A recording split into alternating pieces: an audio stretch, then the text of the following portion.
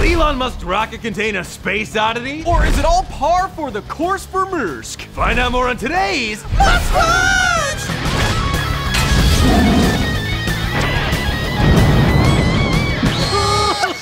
Yeah! Oh. It feels like we've been waiting forever for the first launch of SpaceX's Falcon Heavy rocket, and Elon Musk has been canceling launch date after launch date, and we've been getting antsy. Call Matthew McConaughey because it sounds like Elon Musk is having a real failure to launch. Interstellar joke, nice.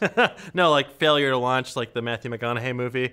Anyway, it's a much superior McConaughey film if I'm being honest and just looking at his oeuvre. But back to our story. All right. Our wait might be soon coming to an end, and SpaceX President Gwynne Shotwell, cool name, said a full static test of the Falcon Heavy's 27 Merlin engines will happen before the year is up. These are wizard engines. Wizard engines, You're Harry. an engine, Harry. You're an engine with a lot of thrust. And now Musk himself has confirmed that the first Falcon Heavy launch will be happening in early 2018, saying, quote, Falcon Heavy to launch next month from Apollo 11 pad at the Cape. We'll have double thrust of next largest rocket, guaranteed to be exciting one way or another, end quote. It is gonna be exciting one way or another, end quote. So either we get a successful launch or an extremely expensive explosion made more expensive by the Falcon Heavy's payload.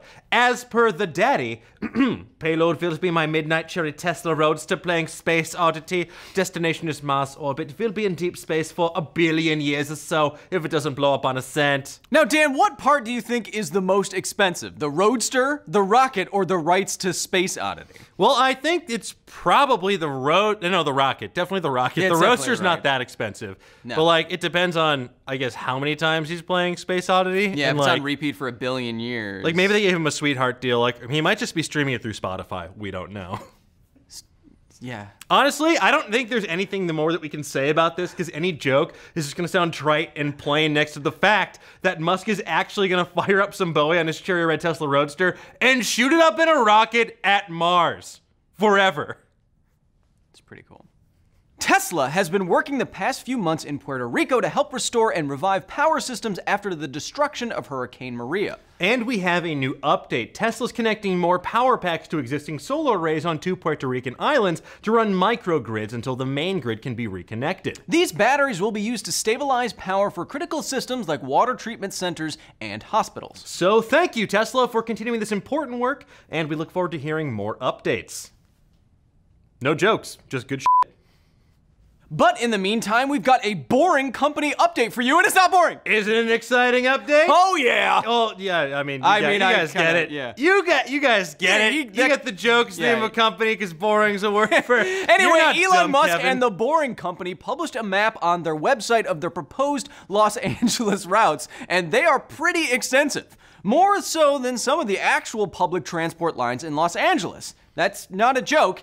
Just a gripe our producers wanted to shoehorn into the episode. We get it. I mean, we make small talk. We're in Los Angeles. We talk about traffic. I don't care. To be fair, I bike to work never. it took 50 years to reconnect a train from downtown to Santa Monica. Get your shit together. I, for one, am really excited to see what the Boring Company can Okay, it's do. time for your must-see moment of the week. Stop it. Stop with the puns. People try to step up to dad all the time, the latest being Boeing. Good luck. When Fortune tweeted out an article about how Boeing wants to beat SpaceX to Mars, Elon Musk replied by saying, "Do it." And much like Chancellor Palpatine using those same words to tell Anakin Skywalker to betray years of Jedi training by giving into his anger and killing Count Dooku instead of letting Dooku stand trial for his Star Wars crimes, Musk seems to have goaded Boeing into action because the aviation company responded to that tweet with, "Game on. Do it. Do it. Wait. Skywalker, do it. Do it." Yeah.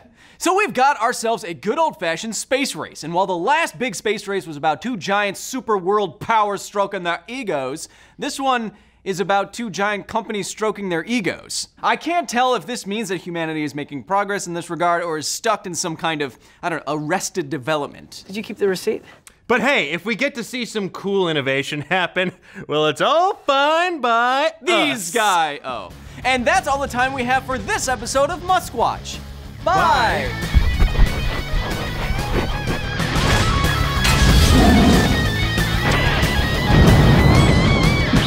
for watching this week's Muskwatch. Now remember to like and comment below with what you want to see launched in the Falcon Heavy into space for 1 billion years.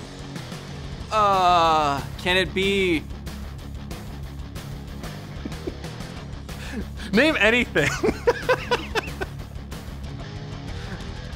And if you've got any Muskie, I have no internal dialogue. And if you have any Muskie stories, send them our way at SciFile, at Dan Casey, and at Nerdist with the hashtag Muskwatch!